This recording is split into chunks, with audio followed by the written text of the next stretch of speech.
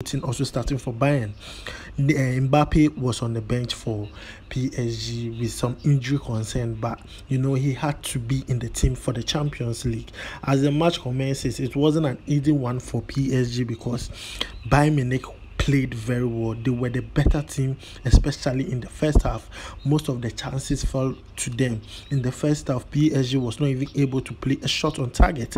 So they needed to bring in Mbappe. Mbappe trained vigorously during the halftime.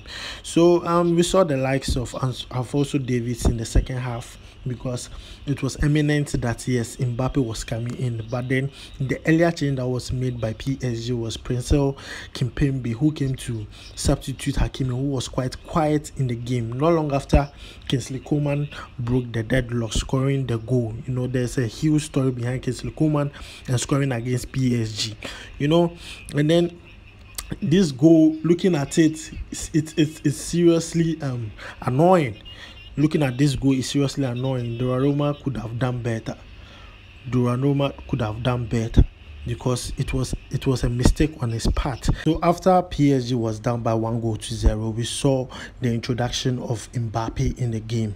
That means Mbappe is about to inject pace into this game. Even with the introduction of Mbappe, Bayern Munich kept on getting chances upon chances. This one was for Pavard. He missed that chance, and then one also fell onto Choupo-Moting, who was not able to convert that chance into a goal. Bayern Munich had the better chances in the game, but the introduction of Mbappe actually changed the whole game. They started going forward, they started getting opportunities, just like this one. It was a goal ruled out by VAR, offside on the part of Nuno Mendes. Who impressed you the most, Mbappe, Kingsley Coman, or the keeper, Sommer? See you in the next video. So guys, that's all we have for you for today. If you enjoyed the video, give it a like for the algorithm so that others can see this video. Also subscribe to the channel and also turn on notification to be the first to get any news concerning the Black Stars and sporting activities all over the world. Charlie, my name is Adam.